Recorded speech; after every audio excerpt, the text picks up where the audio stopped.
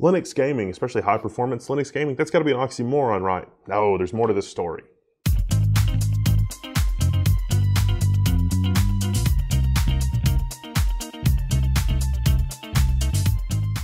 So right now, today, we are doing testing on RX Vega. And I wish this was a video about benchmarks and performance or how to set it up or all of that. It's not that. This is more of just a status update. What have we been working on? And also to announce that we're giving away this machine. Actually, you've only got a couple of days left to enter. It's toward the end of the contest because testing this thing has been kicking my butt because it is ludicrously complicated and there's a lot of stuff that goes into it. But this is a fully open source GPU stack. We've been doing testing with a Fury, but also RX Vega. And RX Vega 64 outperforms the 1080 Ti in most scenarios on Linux, which is mind-blowing. And that is with a fully open source graphics stack. How insane is that? I mean, you know, things, it's like the second coming and a fully open source Linux graphics driver stack. I never thought we would see that in 2017. Now, to be sure, it's not ready yet.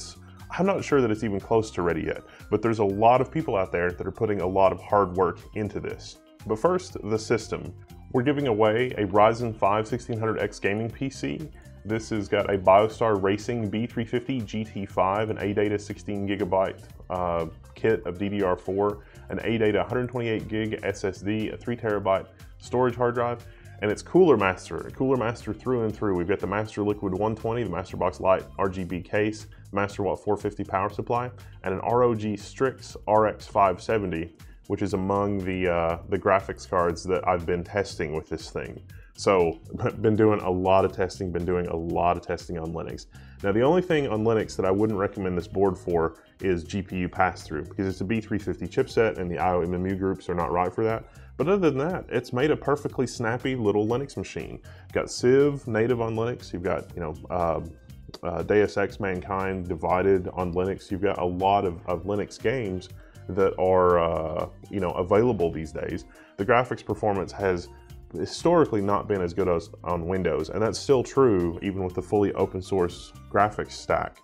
But if this is something that you want to get into, like if you don't mind getting your hands dirty and you don't mind putting in the work, well, we could use you. We could use all the work that we can get from enthusiasts. If you're a computer science student and you want to look at how these things are put together and help out, you want to get an RX Vega, I think my recommendation is going to be RX Vega 56 if this is what you're into. Now, it is not going to be a plug-and-play solution at the time of this video. I've done a lot of work on kernel 4.14, RC1, RC2, kernel 1.15. There's a version of Git that's AMD staging that has a lot of the patches that AMD has submitted. There are lots of developers working on this, but I'm not sure that it's for the uninitiated yet. If you want basically a plug-and-play solution, it kind of exists in the closed source AMD GPU library, but that's the one that I tested a couple of weeks ago when RX Vega actually released. And well, more than a couple of weeks ago, actually, I guess. But the performance was not really there. And there's still weird glitches and weird performance issues because we are running, literally the developers are committing code before the developers are even saying, oh yeah, this is totally ready. We're checking it out again and trying to do stuff with it. Doing most of this on Ubuntu. Now, I've also done a lot of work on Fedora and Arch. Honestly, I think it's most usable on Arch right now. There are really talented developers that use Arch, and so there are really talented developers that are looking at all this unfold on Arch, and then they're sort of manually applying it in the Arch universe, sort of the Arch way of doing things. And so if you adopt Arch and you understand Arch, you may have an easier time with this GPU. With Fedora and Ubuntu, they're lagging behind a little bit more, but it seems like some of the developers that are actually working on solving the problem and doing the code are using Ubuntu themselves. So I would say that the most bleeding edge code is actually probably under Ubuntu, because that seems to be what the developers are using that are actually doing the work for AMD and doing the work for the community and that sort of thing. Although not universally. I mean, every developer is different. I hesitate a little bit making a sweeping statement like that. But it's been a lot of fun messing around with this, the Cooler Master Ryzen 5 1600X. And we're giving it away. We're literally giving it away. You've only got like 1 day left to enter. So if you're watching this like after October 3rd, you're too late. We already gave it away. So you should see who won and then congratulate them because, hey, that's the machine that we pioneered RX Vega. Because my goal is to make a how-to or to make a tutorial that is like the IOMMU tutorials, where you can basically just follow the steps and it kind of explains what you got to be thinking in order to be able to follow through and do it.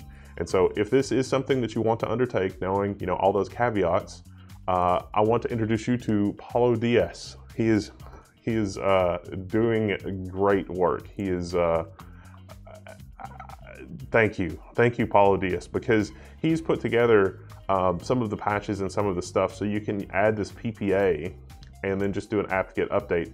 And this gives you most of what you need. Now, you'll still need an updated kernel because this doesn't include the kernel. This is just all of the other stuff, but the updated X server and that sort of thing, yes, you can add this PPA and basically be off to the races. Now, for me, I had trouble. I upgraded to kernel 4.14 RC1 and RC2. You have to get proprietary firmware for the card. That's actually, the firmware actually loads on the card, which is not, the firmware itself is not open source. And once you've done all that, then hopefully everything is good. Not always. Sometimes the console hangs. So if this is something that you're going to do, you're definitely going to want to set up SSH on your machine to be sure that you can SSH in from another machine. So if you're going to be Captain Kernel Hacker and try to put together a how-to and investigate RX Vega, and you're willing to do all of that, make sure you can SSH into your machine, because driver combinations and that sort of thing will completely hang your machine from the console, and your only option will be to remote in. That said, I haven't had any hard locks since kernel 4.14 RC1. A hard lock is really annoying because when your machine completely locks up and you can't do anything, you're boned. Like, you don't even necessarily get a good error report from that because it didn't write to disk what the error actually was. Haven't had that since kernel 4.14 RC1. So that's really good. So if this is something you're embarking on, make sure you can remote into your machine over the network, will be my first recommendation. Step 2, if you are going to use Ubuntu, make sure that you configure grub with a menu. So when you reboot your machine, you get a grub menu and you can edit your kernel command line so that you can boot Linux single or something like that. If you don't do that, keep a bootable USB stick of Ubuntu around, because yeah, being able to boot off that and then mount your root partition is a really handy thing to be able to do so that you can fix or undo whatever it is that you just did.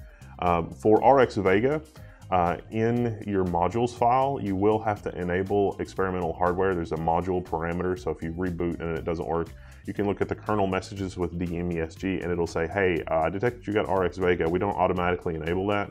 You've got to add this module parameter that's enable experimental hardware in order to run RX Vega. So I'll at least put the how-tos for those things in the article that goes with this video. So it's just really basic stuff, but know that you're gonna get your hands dirty, know that it's not gonna be plug and play, and know that you're gonna be spending a lot of time setting this up as of, you know, October 2017. The landscape may change in the next 30, 60, 90 days, but for right now, gonna get your hands dirty and all that. The payoff though, if you do all of that, is that you get the fastest GPU on Linux that exists right now as of October 2017. And especially that is fully open source. So yeah, the RX Vega 64 is not faster than the 1080 Ti with its closed source driver on Linux in all cases, but testing Civ and some other games that are pretty well optimized, the RX Vega 64 is outperforming the Vega 56. Now, I don't have hard numbers or anything like that for you yet because I don't feel that the software is stable enough. I don't know if it's culling polys when it's not supposed to or anything like that. Visually, graphically, it basically looks okay. Although there was a weird problem last week where it seems like something bad happened to the colors. It seemed like it was trying to render 24-bit color in like 16-bit color space or something like that because it was some really seriously funky stuff. That has since been fixed, so that's good.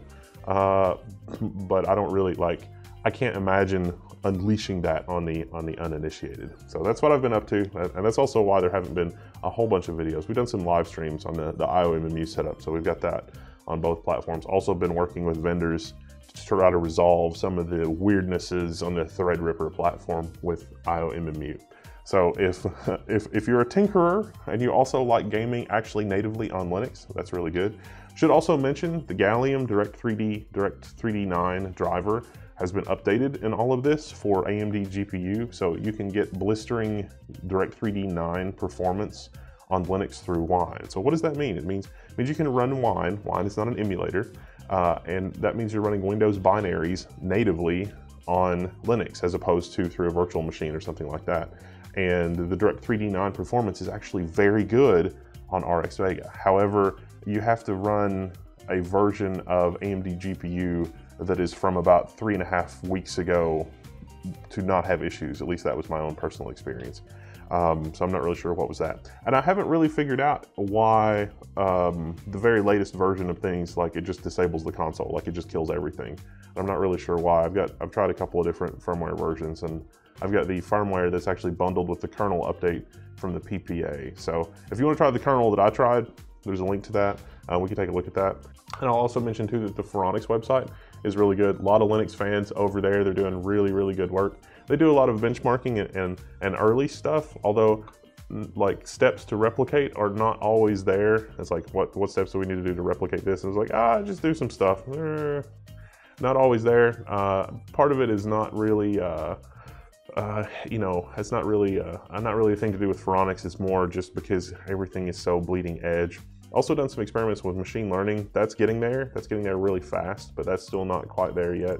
The CAFE framework works best, but I would like to not use the CAFE framework. I would like to use some other stuff. So RX Vega support is being added for that as well. I'll also mention the AMD Staging Next repo. So if you wanna clone the kernel from Git and copy your running config and totally compile that, you can totally do that.